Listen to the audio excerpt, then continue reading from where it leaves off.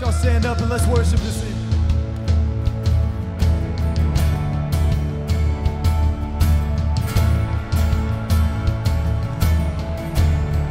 Come on, sing. Now the darkness fades into new beginnings as we lift our eyes to a hope beyond. All creation waits with an expectation to declare the reign of the Lord our God. Come on, we sing. We will not be moved when the earth gives way, for the risen one is overcome. And for every fear, there's an empty grave, for the risen one is overcome. And now the silence breaks with an expectation as the heavens cry, let the earth respond. All creation shouts with a voice of triumph to declare the reign of the Lord our God. Come on, we sing, we'll not move. We will not be moved when the earth gives way, for the risen one is overcome. And for every fear, there's an empty grave, for the risen one is overcome. Yeah.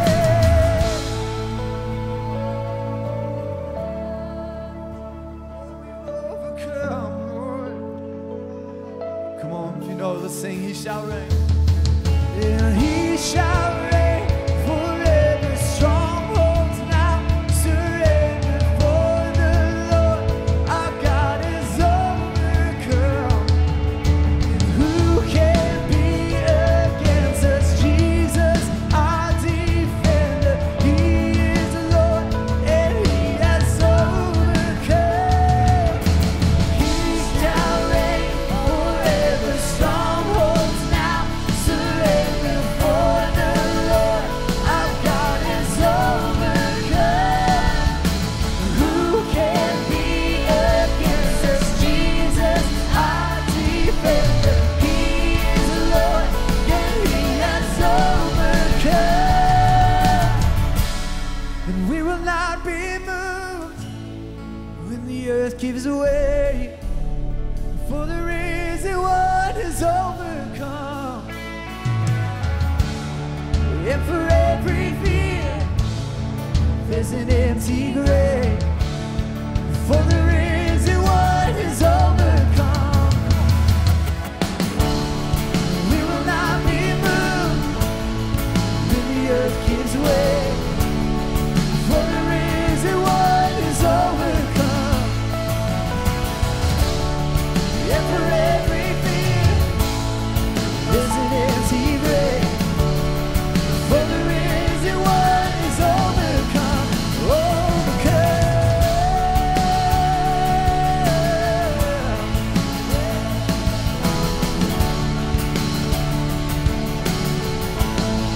You overcome.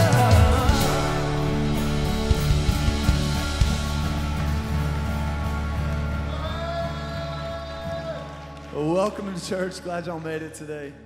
I love that line of that song. Is for every fear, there's an empty grave, man. That's victory. Yeah, I was just reflecting today. I'm just thinking, about, what we do in worship here, and the power that we have with our words, the power that we have at our disposal. That one of the things that God gave us when He put us here is that we have the ability to create an environment. We have the ability to create with just our words. That's how everything was created.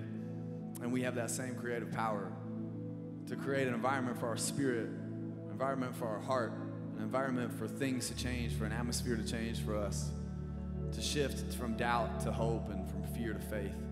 And so while we're going through this time of worship and singing songs, man, I just want to encourage y'all tonight, like, make that the thing you do. Whatever it is that you're walking through, we're all just living this life and figuring it out. But tonight, right here, in this place, like, we have an opportunity to change the environment, change our circumstances by simply using our voice. And so there's power in that. So I just want to encourage y'all tonight, as we sing, go there with us. Go there. Whether that's just in your head, you know, it's just changing those thoughts. Or if it's singing loud, let's do that together. And let's sing about who he is.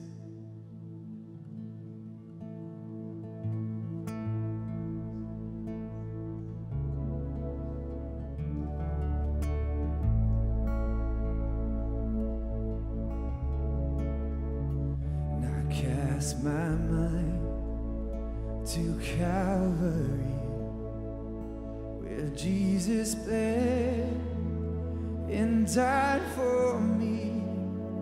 I see his wounds, his hands, his feet, my Savior on the cursed tree. His body bound and drenched in tears, they laid him down in Joseph's tomb, the entrance sealed by heavy stone. Messiah still and all alone. Come on, if you know, let's sing it together. Oh, praise the name of the Lord our God. Oh, praise his name forevermore. For endless days we will sing your praise. Oh Lord our God. Then on the third and break of dawn, the Son of Heaven rose again. Oh, tremble death, where is your sting? The angels roar for Christ the King.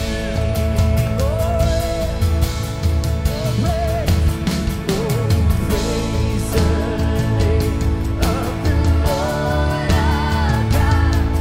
Oh, praise his name forevermore. For endless days we will sing your praise. Oh Lord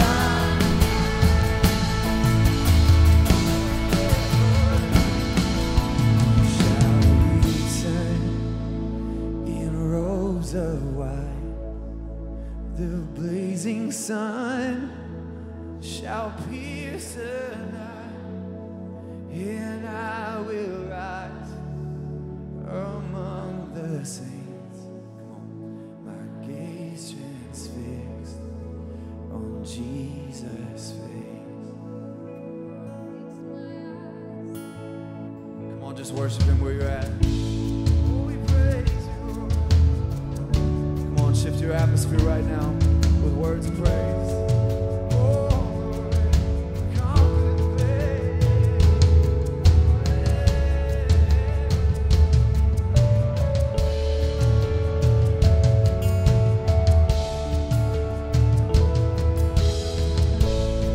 Come on, if you know, sing it.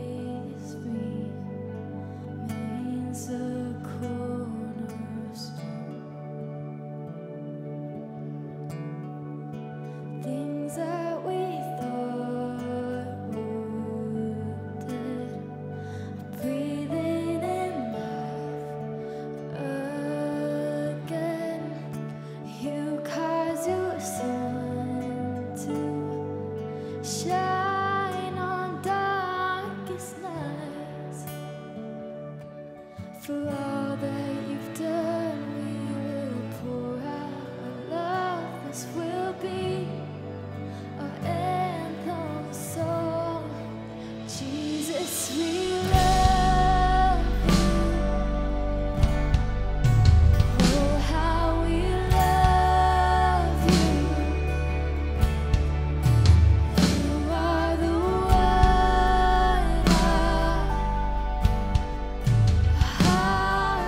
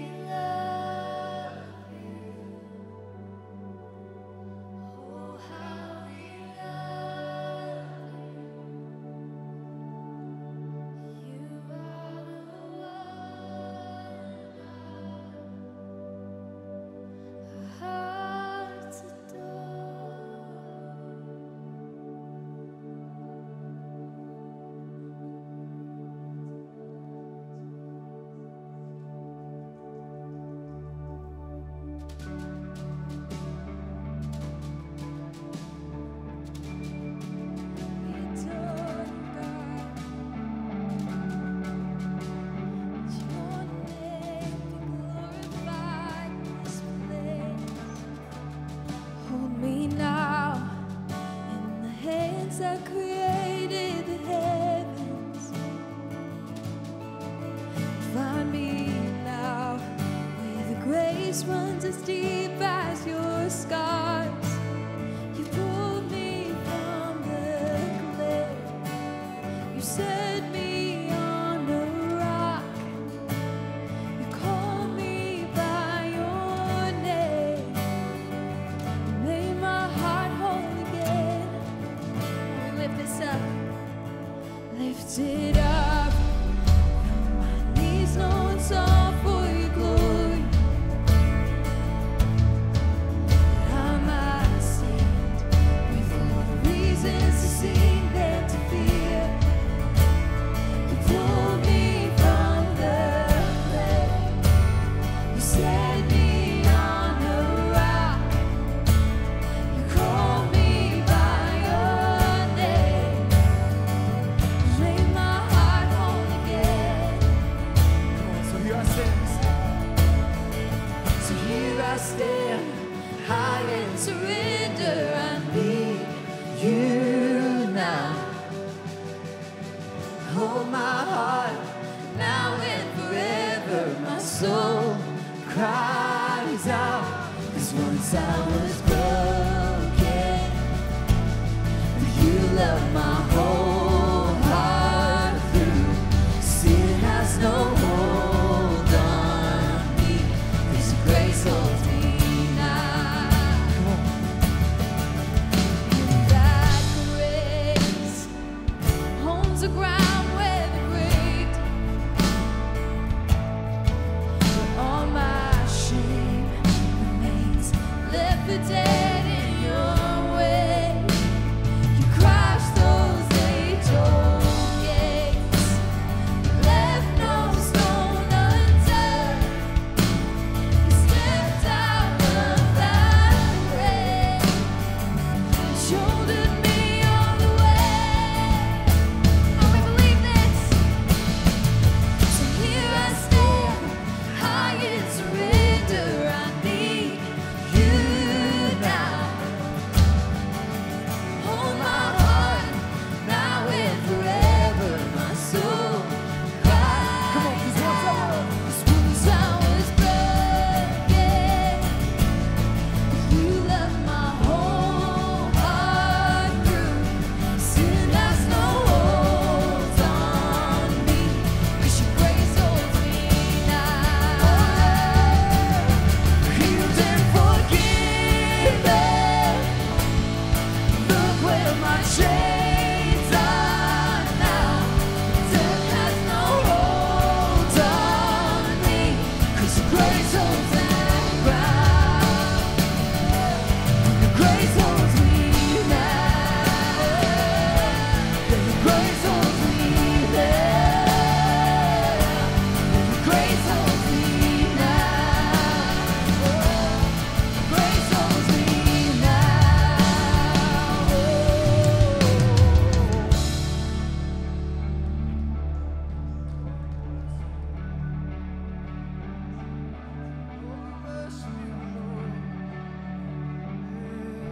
Lift you up, God.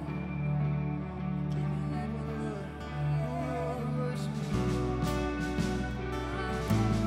Come on, if you're comfortable in this place, why don't you just lift your hands in a sign of surrender and let's sing out that here I stand. You love my whole heart, all of me, the whole way through. We sing.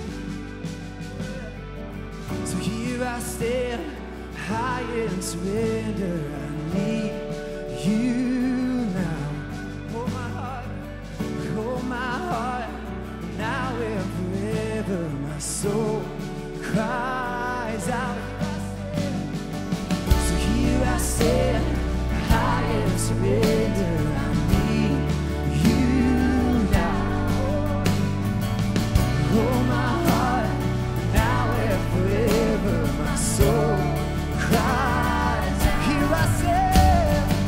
So here I stand, high in surrender. I need you now.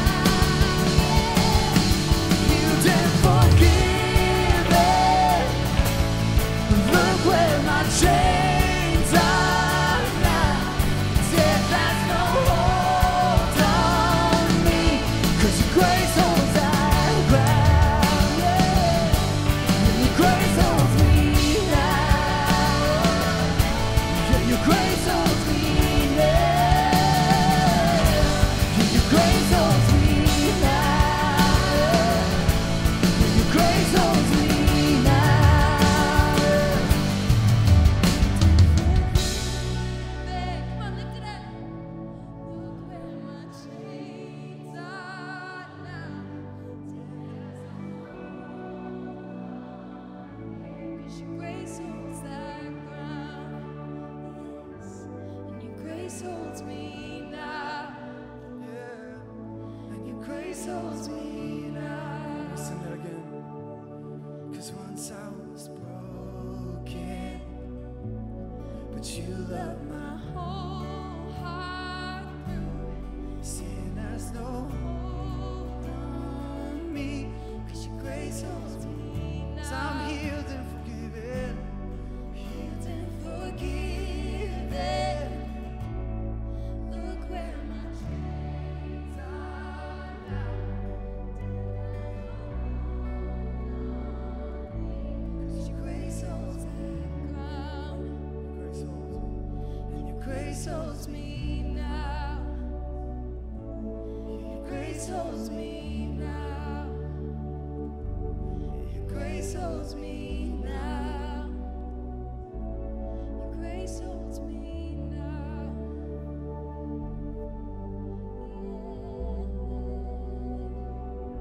It's your grace. Grace holds me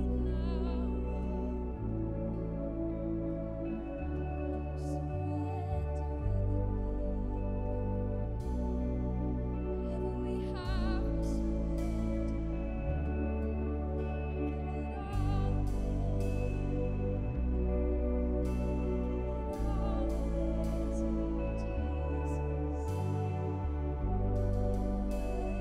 We're so thankful, Father.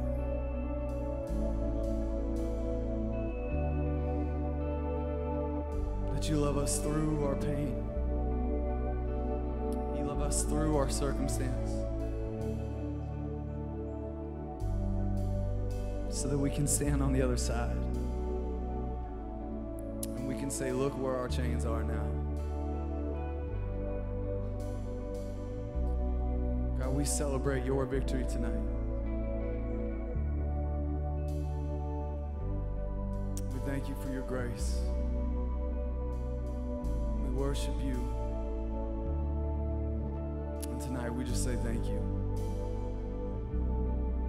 It's in your name we pray. Amen. We guys can be seated. We're gonna continue in this time of worship right now. I love getting together every week and being able to do what Bryce said, of singing those words out. No matter where we might find ourselves that week, a great week, a difficult week, but knowing that sin doesn't have a hold on us. His grace really does truly hold us.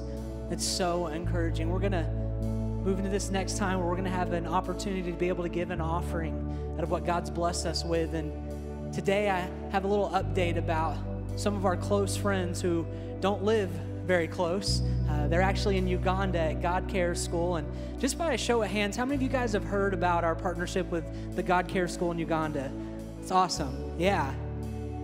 It's cool because as we have new people join us here across Timber, some people didn't get the opportunity to meet Pastor Dongo.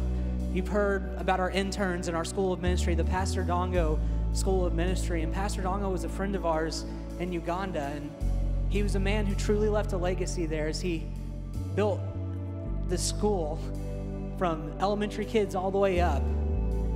And it's an incredible place where us as a church, we've been able to support them, to give, to help build that school, to see them bringing even more kids in off the street, giving them a place to live, giving them a place to learn, but ultimately also giving them a church family there as well.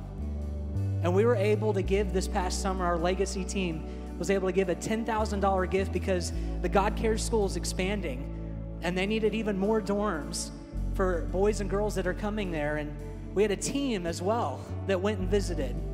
They spent some time getting to hang out with the kids. And man, I've had an opportunity myself to go over and visit. And it's so incredible to walk into this complex, to see the school, to see this assembly hall that's been built. It's a massive space in the middle of this small area. And what God Care School does, they've taken this space that so many people have partnered with to be able to make happen, and they use that space for themselves, for school and lots of different activities, but they also rent that space out as they're trying to become sustainable.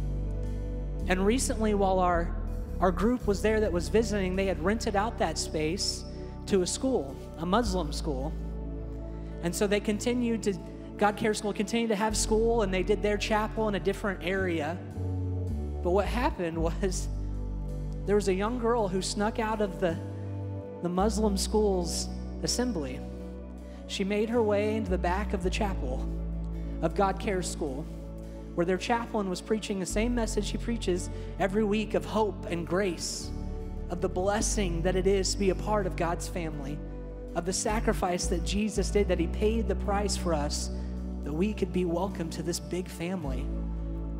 And that young lady gave her life to Jesus right there, skipped out of the Muslim school assembly to say, that's the God I want to follow. And I think about this as we sit here today in Denton, Texas, and as we have this opportunity to give, whether it's a lot or it's a little, the truth is you are impacting kids that you probably will never meet across the world. But I want you to think about that young lady. I want you to think about the hope that she has heard. I want you to think about the people who live in the same community as her, who have been able to surround her and help her as she takes these steps and learning what it looks like to follow Jesus. And I want you to think about the environment she's in. Think about the school that she goes to. Think about the people that she's around that she can bring hope to now, because people like us in a faraway place said, I want to be a part. I want to accept the invitation to give part of my life away that it might bless those that I might never meet. This is the opportunity that we have together as a church. This is the opportunity that we're invited into when we spend time worshiping, serving, giving, whether it's of our finances, of our time, whatever God has blessed us with. We are going to change the world. We're also going to change our community right here as well. If you don't mind bowing your head, I want to pray over our offering, and then we're going to continue with our service. God, I thank you so much for our friends in Uganda.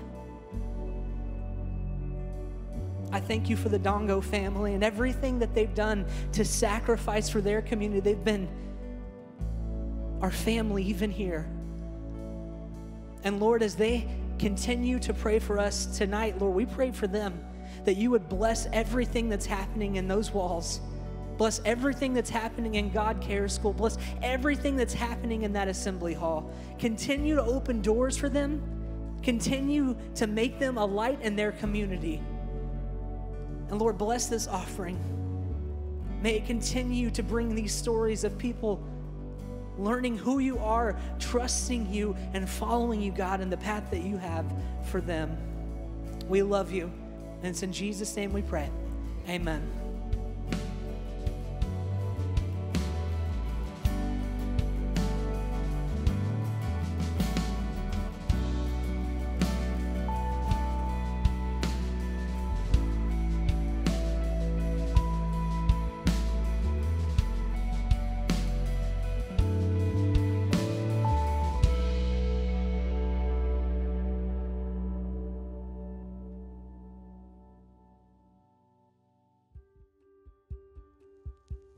When you were a kid, you would have done anything to spend more time with your friends.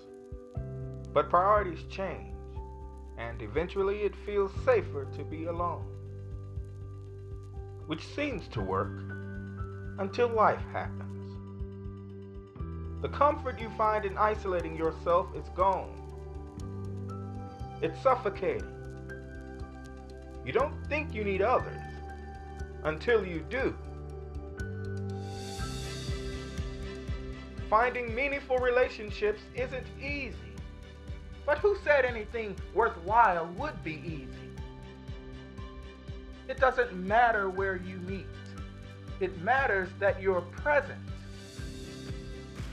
Why walk alone when there are people that need you just as much as you need them? Get out there. Find the people who bring out the best in you. You will never regret choosing community over isolation.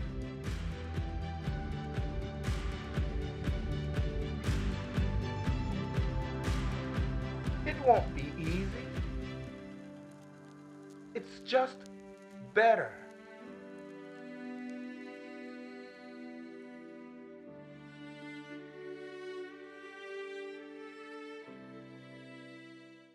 Well, hey, everybody, how are you? If you haven't been able to be with us over the last couple of weeks, we have been in the middle of a discovery together that one of the primary roles of the Holy Spirit in the life of everyone who follows Jesus at whatever level you follow is to help you discover your purpose, your calling on this planet. We learned that really the answer to most of some of the greatest challenges that almost all of us face, being overwhelmed, weary, stressed, some of the battles that keep us up at night, that we've been led to believe that those are all pace issues. But what we're learning is it's really much more than a pace issue. At its core, it's a purpose issue. And that one of the things that Jesus is inviting us to is a life of purpose. That when he says, come to me, all of you who are weary and burned out on religion, come to me. I'll help you get your life back. That what he's calling us to, what he's inviting us to, is a life of purpose. And so in this third week talking about purpose, we learned last weekend, it's that your purpose is it's not about being in a different place, it's about being a bridge where you are, right? That our call is no matter where we find ourselves in life, what station in life, that all of us can be a bridge to the love of God, but we have to work against being a barrier, right? And so everybody nods, everybody amens, everybody, that's right. Here's the question. So, why do we find ourselves settling for less than God's purpose in our lives? Right? Am I the only one that you look up, life is a series of mid-course corrections, and you would think if this was so true, and I believe it is, and that if this was our heart, why don't we live this way? And I promised you last weekend, if you were here, that I would show you from this story in the book of Acts of what a life with the Holy Spirit looks like. I would show you what the number one threat to living your life of purpose is, and it's probably not what you think it is. So before we get into what it really is, I want to share with you what I think to be one of the most interesting passages in the book of Acts. Let me give you a little context. Paul is headed into the richest city in the world. It's a city called Ephesus. This is where he's heading. He's taking the good news of Jesus, the gospel invitation of Jesus, into Ephesus. It's one of the few cities in the world at this time when he goes in that's multi-ethnic. It's very cosmopolitan.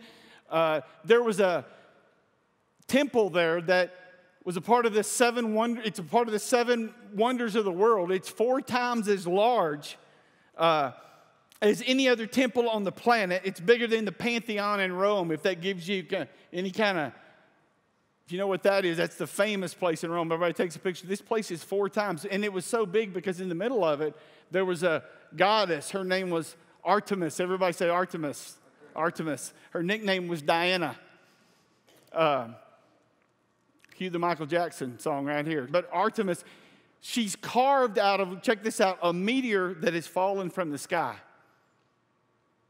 And she is known to the people of Ephesus as the protector of the city. She is in the center of their existence. This idol is kind of the hub around which this whole city runs. And the Bible tells us that God is doing extraordinary miracles through Paul. Verse 11 of Acts 19, I love this. Even handkerchiefs and aprons that had touched him were taken to the sick, and their illnesses were cured, and the evil spirits left them. So if you've ever turned on religious TV, and some dude's trying to sell you a handkerchief, for $25, got an anointing, and you go, that's weird, where'd that came from? It come from here. Trust me, do not send them your money. But this anointing is on Paul, and he comes into the city, and these people, he's casting out demons in the name of Jesus, is what the Bible says. So some Jews who went around driving out evil spirits tried to invoke the name of the Lord Jesus over those who were demon-possessed. They would say, in the name of Jesus, whom Paul preaches, I command you to come out. Now, this isn't the first time we've seen this in the New Testament, right? You've got people in the days of Jesus, when Jesus is alive, and they're they're trying to get some of his anointing, and the disciples say, hey, they're preaching in your name. And he says, hey, whoever's for us isn't against us, right? And these guys are doing this here, and they're trying to copy the power of Paul. And so there's these 7 Ghostbusters, if you will. I mean, you see it's these 7 sons of, I can't even pronounce the word, of Sceva, a Jewish priest. There are these 7 guys that are going out, and they're trying to use the name of Jesus to cast out demons. And one day, the evil spirit answered them like the ultimate diss, right? Jesus I know, and I know about Paul, but who are you? They don't even know who they are.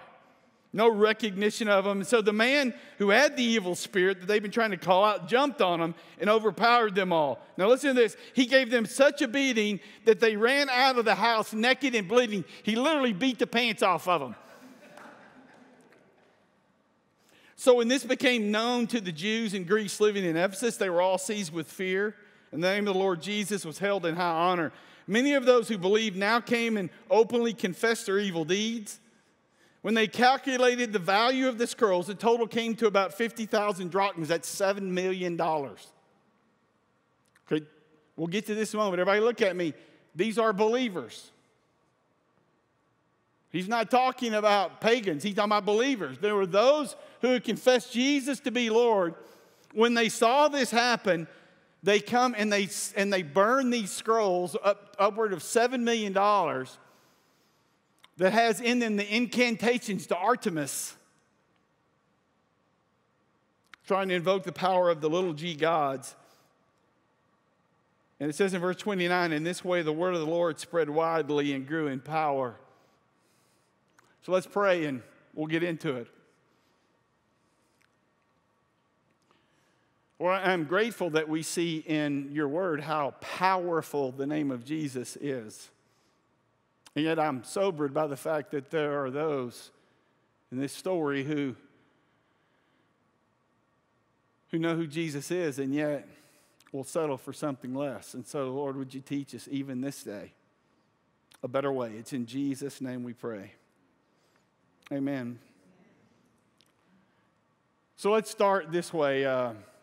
Let's start in the natural, in this world in which we live, things we can see and taste and feel and touch. Can we all agree that there are good things and bad things? Can we all agree? Good and bad, right? Can we agree that sometimes good things can turn into bad things? Okay, so I'm just thinking about my life. And so I brought a couple of illustrations of this today. When good things become bad things, let's start where, if you know me, we're going to start. Let me tell you something. That right there is a good thing. Come on, somebody. They're going to serve Cheetos at the banquet table. These were created on the 8th. That there's nothing in the world I like, snack-wise, other than Cheetos. And so, like, don't feel guilty if you got your little snack bag of Cheetos and you're going to eat them. Let me tell you, here's the danger in these Cheetos for me is a good thing can turn into a bad thing. Right? Like, a lot of times the only reason I can't eat these is I can't stop. So I understand that a good thing for me in moderation can become a really bad thing. You with me? Like I'll use a non-threatening example for all of us. Like you come home from a hard day of work and you have a little dinner and it's 9 o'clock. I don't know, some of us, we're not in bed yet at 9 o'clock and your stomach's rumbling a little bit and you're a little stressed about the next day, and so you just want to take the edge off, so you get you just a little handful, right? Right? So this is a good thing, right? You know, anybody know what I'm about to pull out of here? This is where it leads to, right? If I'm not careful, a good thing can become a bad thing. And you go, well, that's kind of silly, but many of you have been taught that life is about choosing in between good and bad. In fact, not in the natural, but in religious circles, many of us have been taught that there are things that are inherently bad, and yet we're drawn toward them.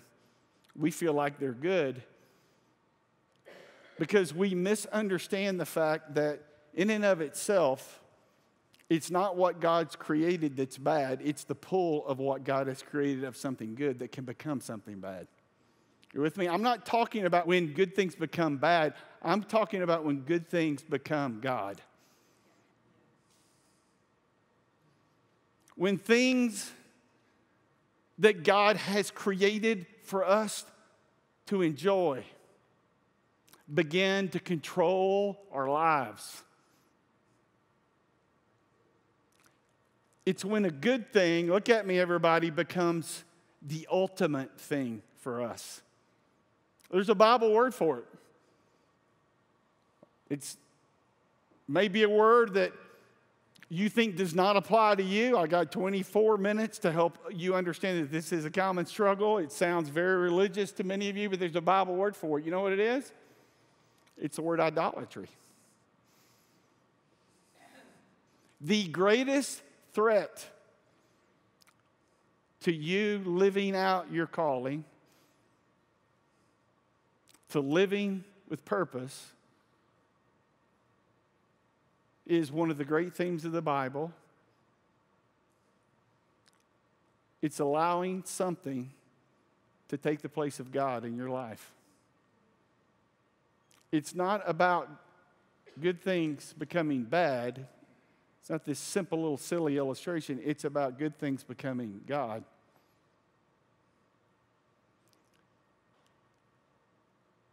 And from Genesis to Revelation, many scholars would argue that the greatest theme of the Bible is the theme of God's people returning to God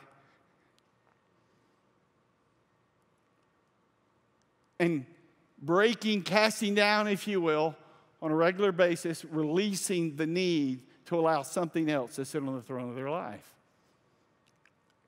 I don't know about you, but like in 2019 suburbia where we all live, like that seems to be a foreign concept when I say the word idolatry, right? I mean, I've been in third world countries. I've been through the streets where the little temples are. But for most of us, like you say idolatry and everybody thinks Indiana Jones and the Temple of Doom, right? Or if you're like me, the reason I get so emphatic about good, not being good and bad is because when I was a kid, somewhere I was led to believe like the desire to be successful in life was inherently bad. There's nothing wrong with being successful. That the desire to have a nice place to live, a nice car to drive, to move up the ladder in whatever my chosen field, like the desire to enjoy my life. Like there was something carnal about that, something sinful about that. And so I spent a lot of my life feeling guilty for wanting the very best for my life. I misunderstood the concept. Somewhere along the way, I confused good things and bad things with the concept of letting good things become God things. Right? So it's the problem is there's nothing wrong with wanting a house. Mike and I just got finished building a house, rebuilding a house, and we're very excited about it. We've cried several times, just standing there looking out and just thanking the Lord for what we have. There's nothing wrong with wanting a house. Until the house that I am supposed to own starts owning me. You with me? That when desires for power, prestige, success, pick your word, for security, when those things become non-negotiables in my life. In other words, God, you've got to do this for me in this way for me to fully release myself to you. I find myself on the streets of Ephesus doing battle with the same battle that these people are doing. And I think many times what keeps you and me from fully releasing into our God-given purpose is we're scared that if we get too close, God may ask us to give up something that we're needing to feel good about ourselves. I mean, come on now. This ain't like happy hour, but you know it's true. The fact of the matter is, one of the most dangerous places you can find yourself is a place that Jesus found in the Garden of Gethsemane when he said, hey, I'm asking you, don't make me do this. But not what I want, but what you want. And for many of us, the realization that something that God wants to give us that's really good has become very bad because it has become the ultimate thing in our lives. Like, I need you to hear me because I just, for the sake of emails, I want you to hear me. Like, dreams are really good. I'm not an anti-dream guy. I just think there's too many of us, like we're confusing our dream board with our destiny. And we wonder why we're not happier, why we're not more fulfilled. Is because the creator of the earth ultimately did not create you to give you something, but to make you something. And all of that he gives you is like fringe benefits. It's not the point. And it's why our lives don't make sense. It's why we're so frustrated. Is because somewhere along the way we thought that the goal of God in heaven was to make us healthy, wealthy, and wise. When what he's inviting you into is a relationship that brings more fulfillment than anything that I'm giving my life to. Not bad things, right? Like turn to your neighbor right now and say this, my child is not going to, it's probably not going to be a professional athlete. Just tell your neighbor that. Like this will set some of you parents of young kids free. Like your whole world does not have to revolve around youth leagues and youth sports. And like that doesn't have to become the center of your world. You don't have to relive your athletic history through your kid. Like having children is a great blessing from God. Allowing your children to sit on the throne and control your home and your family is one of the worst things you could do for them, and it will cost you your heart before it's over. Amen. You hear what I'm saying? Like, I love my wife. I am grateful for her. I'm not saying it because she's sitting in the room. Lots of you know me away from her. Like, I am grateful for her. She makes a terrible God. She's an unbelievable wife, but she is not my strength. He is. Right? Amen. And some of you, you've lost mates to death, to divorce. You've gone through these awful things. And there's a part of you, like people look at you and go, how do you keep going? You keep going because as much as you grieve that loss, the ultimate goal is not that marriage. An ultimate goal is finding your fulfillment in God alone. You can be complete and never find the one. It doesn't mean you have to like it, right? Amen. But it's like all of a sudden, now I'm not putting conditions on God. God, if you're really here, fix my marriage. Bring me a new partner. You know, whatever. That in and of itself, that's when good things become God things. And we begin to lose our way. Like, this is the challenge of the culture in which we live. And so, with all of that said, I want to show you from the rest of this chapter, you see what's happening. We got the demons, and we got the hankies, and we got basically Paul going in and challenging Artemis, this god, the center of the city. I'm going to show you just quickly. Let me show you what happens, what can happen, what the power is in these idols that get set up in our heart. Now remember, idols, they're not the thing, they're the way our heart feels about the thing, right? Like my problem is not my wife being an awesome wife. My problem is when I'm expecting her to do something that only God can do in my life, right? So listen to this. It says, about that time there arose a great disturbance about the way. A silversmith named Demetrius, who made silver shrines of Artemis, brought in no little business for the craftsmen. He called them together along with the workmen and related trades and said, men, we received a good income from this business, right? So you got this huge temple. And again, if you've ever been to Cowboy Stadium, it ain't just about the stadium. It's about all the stuff going on around the stadium, right? So, and I'm not, don't even make, just keep your mouth self. I'm not even making that parallel. I'm just saying if you've been to some big area where lots of people gather, it's not just about the area, it's about the area around. Are you with me? Yes, sir. Right? And so what's happening is, if the idol goes, everything goes for these people. Their idol is being threatened. The center of their existence is being threatened. And so, you see and hear how this fellow Paul has convinced and led astray large numbers of people here in Ephesus and in practically the whole province of Asia. He says that man-made gods are no gods at all. By the way, like evidently this has become his slogan.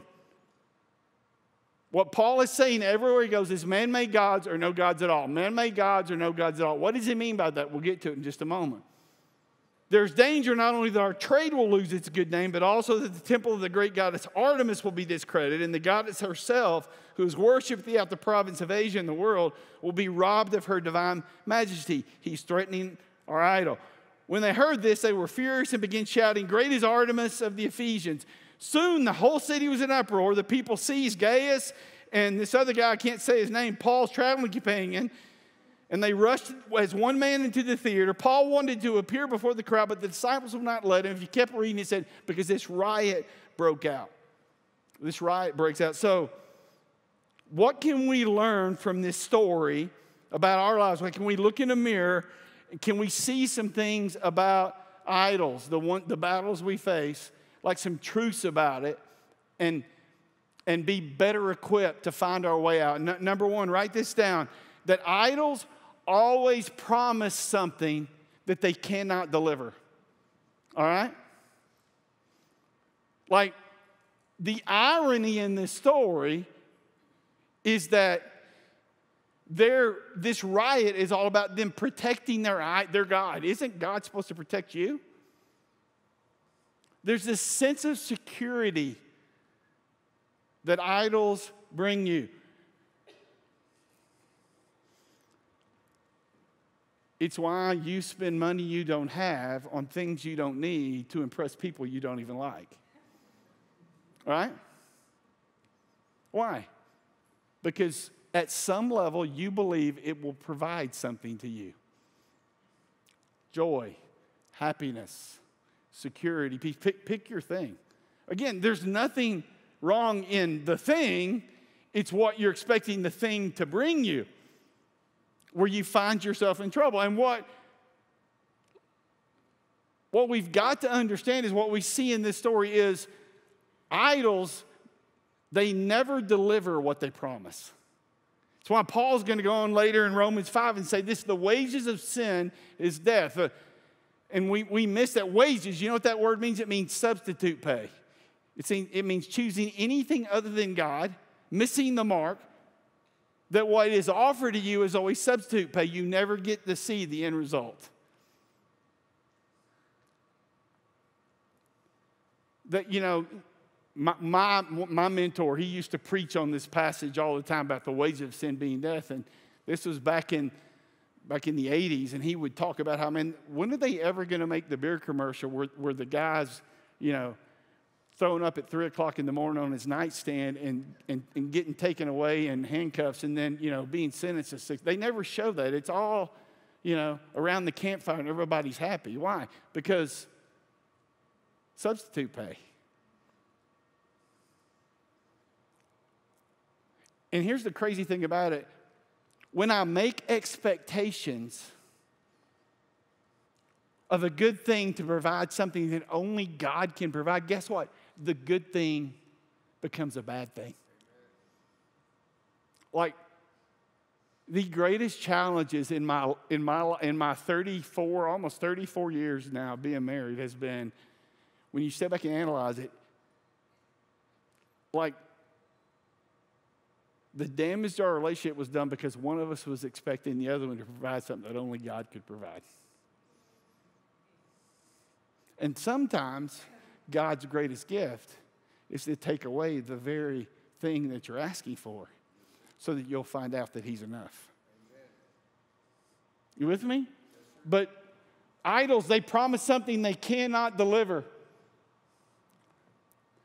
And your idols always need protection.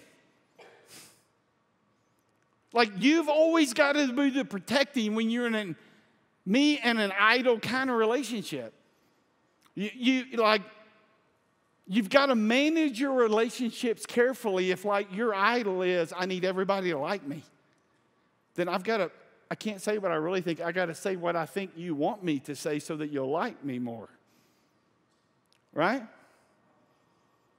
Like if your dream as a businesswoman or a businessman, like if your idol is the feeling of reaching the top, whatever that is, then you'll choose things that would never be at the top of your priority list to protect that dream.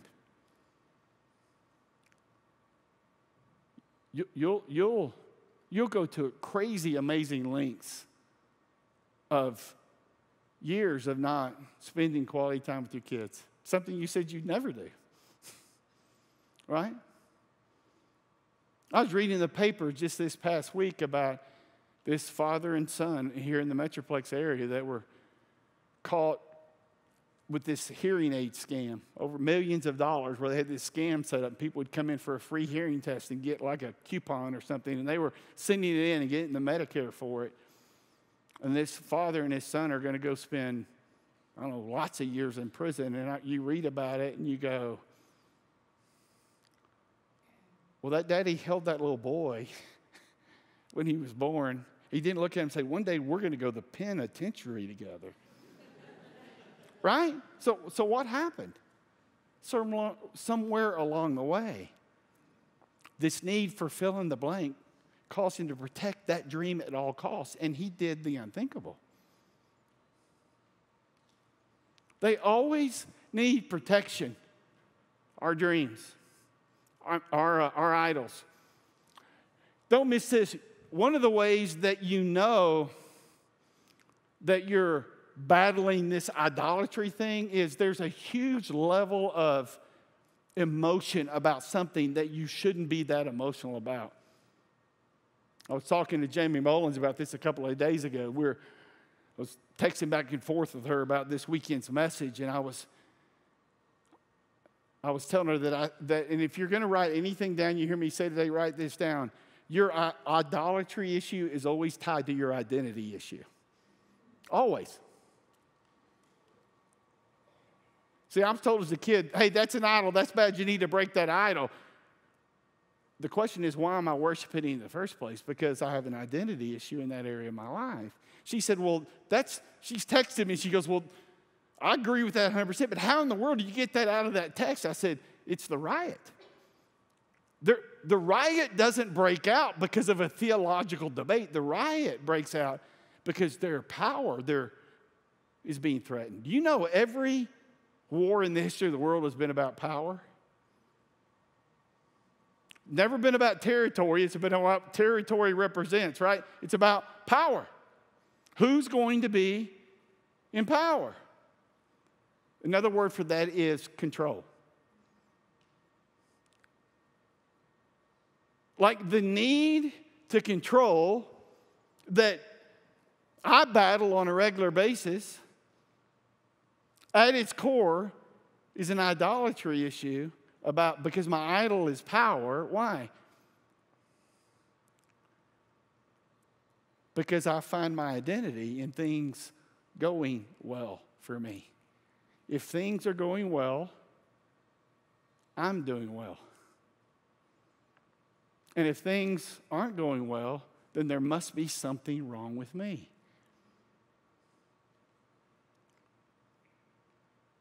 And the inability to forgive somebody else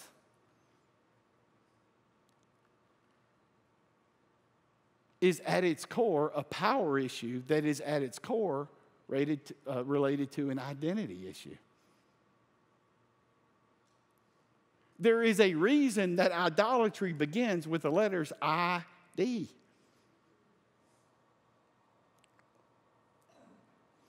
And as long as I don't know who I I am in Christ, as long as I have something to prove and something to hide, I will always lose a battle with my idols. I will need something else to say to my world and to me that I am enough.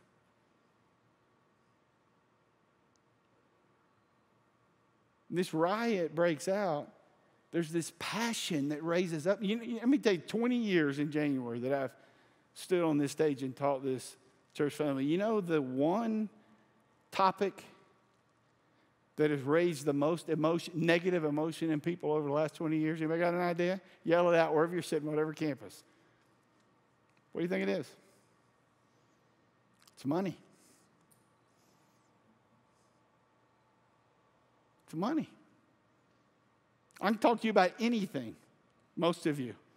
But I'll start talking about money, about you being obedient to God in your finances. And man, it gets raised up all over the place. My motives get questioned. People start revisionist history. You always use these absolute statements. Well, what you're judging me, well, here's what you're really trying to do. And there's a part of me for so many years in ministry that would go, why are you so mad about that? I mean, just teaching the Bible, why? Because it's a big idol that causes great emotion to come up in our hearts. They produce unbelievable passion. But here's the thing. Like, idols are never satisfied.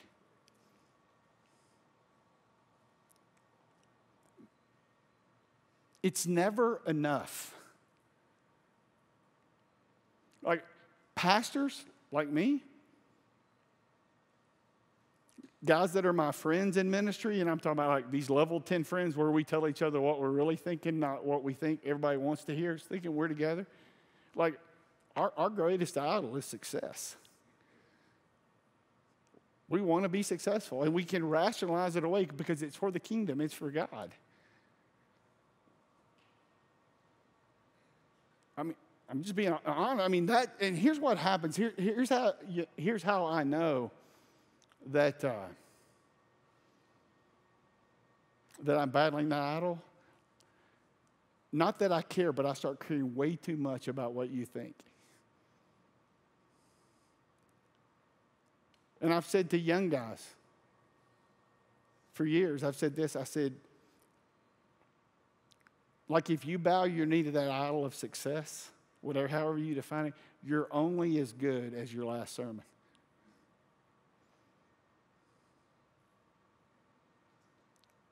It's never good enough.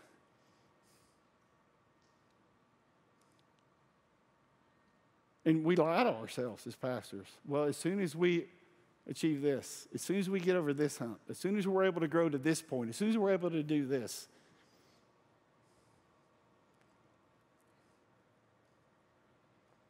I don't think we're alone. I think some of you truly believe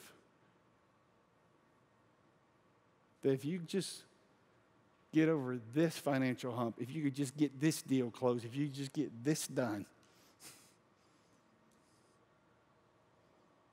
And the fact of the matter is, like, if you don't break your idols will break you. Because they demand to be satisfied over and over and over again. Like, if you don't deal with your idols will deal with you.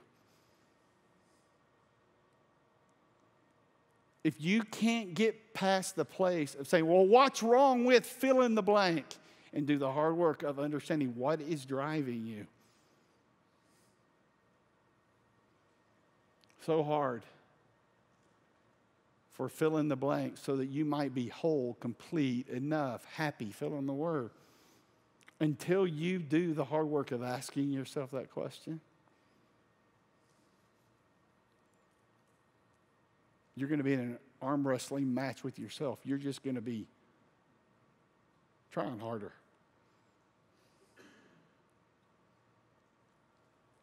It's why I use this silly thing to start with.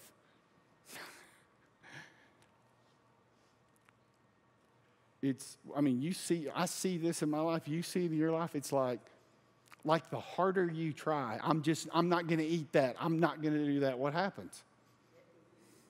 What do? I'm not going to eat any more chocolate cake. I'm not going to eat any more chocolate cake. And you look up and your face is in the middle of the chocolate cake. All right? Look at me. Some of you are frustrated because you're trying so hard to move away from something. God is trying to get you to move toward something. What's he trying to get you to move toward? The gospel. The only person who is not demanding for you to be performing, but is inviting you to be transformed. The gospel answers every battle that we have with our idols. An idol demands a sacrifice. The gospel said God sacrificed so you wouldn't have to perform. An idol says it's more, another sacrifice, another day, another dollar, another this, another that. The gospel says it's finished.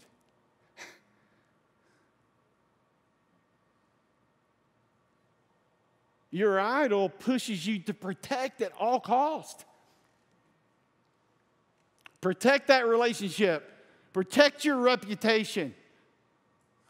Why do you think we talk so much around here about living an authentic life, about being vulnerable? Why is that such a value around here? Why? Because the natural tendency of all of us is to spend our energy trying to fool other people into believing that we're somewhere we're not. And there's no healing in that. At its core, it's protectionism, which at its core is idolatry. And Jesus says, come to me, I'll protect you. I'll be your defender.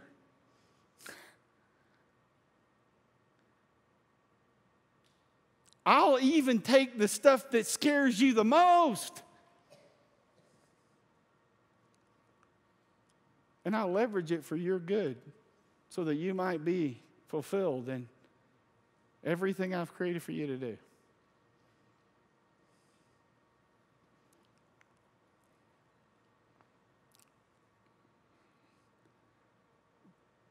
The answer is not to put away your idols. The answer is to move toward the only thing that's driving your heart toward the idols in the first place.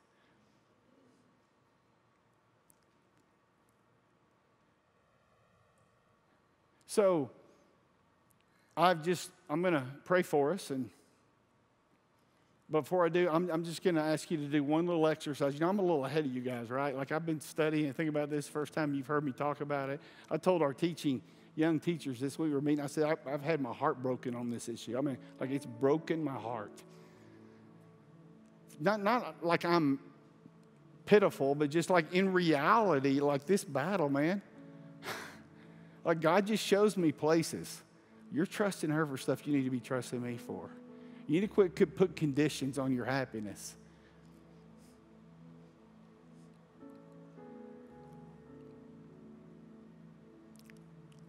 And so I asked the Lord a question for me. It's man, my heart is deceptive above all things. I got blind spots. God, would you show me where my idols are? And he just asked me one question. And I ain't told you this, Micah. It's been too personal. But he asked me one question that I've been asking myself for the last 3 weeks. And I've gotten a little piece of paper out and I've started listing when I feel prompted. Maybe it's me, maybe it's bad pizza, but I'm asking God, so I'm just going to trust it's God. he asked me this question. He said, what keeps you up at night?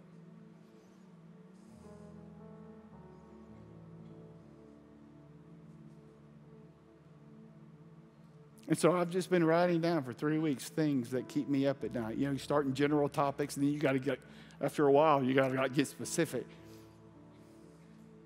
And I'm just asking you to join me in this process. Like if you want transformation, not just information, I dare you to get a piece of paper and to say, Lord, would you show me what keeps me up at night? And God will start revealing places.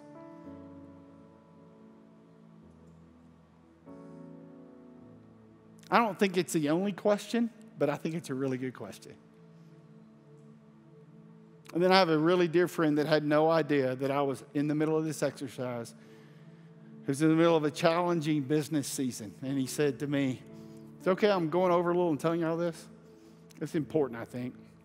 He said he's in a challenging business season, and he said to me, you know, when I've been finding myself waking up at 2:30 and 3 in the morning, and this challenge, and this challenge, and this challenge, and I start what if in this, and worst case scenario. I know none of y'all do this, but like worst case scenario in this, and how am I going to fix this?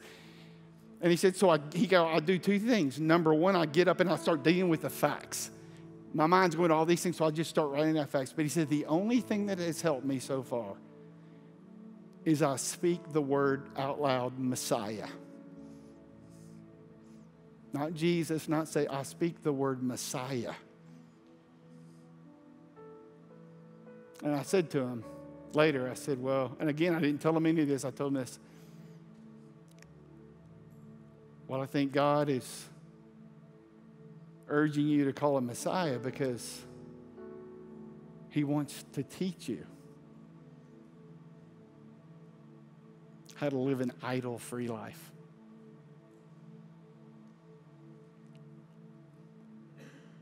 And so what if this week you had the courage to say, hey, God, what keeps me up at night? And begin the process, even when you don't feel like it yet, to say, God, I'm giving that to you. You're enough for me. And let's watch God begin to remove the barriers that keep us from moving out into our calling. Let's pray together. Lord, thank you for a new identity in Jesus. That we are who he says that we are. Not who an ex-spouse says that we are, not who an absentee father, an angry employee, an overbearing employer. We're not who those people say that we are. We are who you say that we are. And I thank you for a new identity in Jesus. I thank you, Lord, for an invitation to be transformed, because the performing thing is not working for us too well. And I'm grateful, Lord, most of all, that in you we find every good and perfect thing.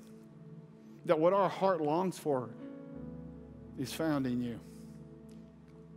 And so, Lord, would you release us to enjoy the blessings that you bring our way? I mean, I just in Jesus' name speak against guilt and condemnation for your success.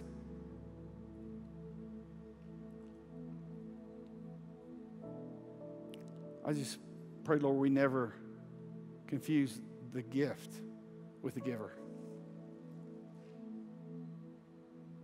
And I thank you, Lord, for the calling represented in our lives this day. And may it be said of us that we sold out to your kingdom because we were filled with your power.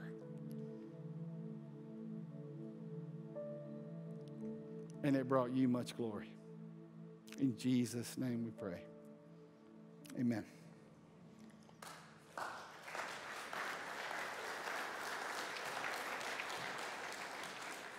When I think about doing that exercise, I don't want to, but I guess I will. It's a lot of fun. It's a lot of fun. It's really fun. Toby said it's a lot of fun. Then you stay up at night thinking about what you were up at night about. Perfect.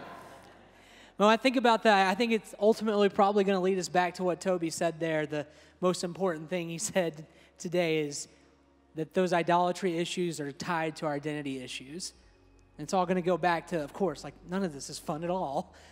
But the truth is, I think when we get to that place and we start to see that, we can start to take some next steps to figure out, okay, who is it that I really am then?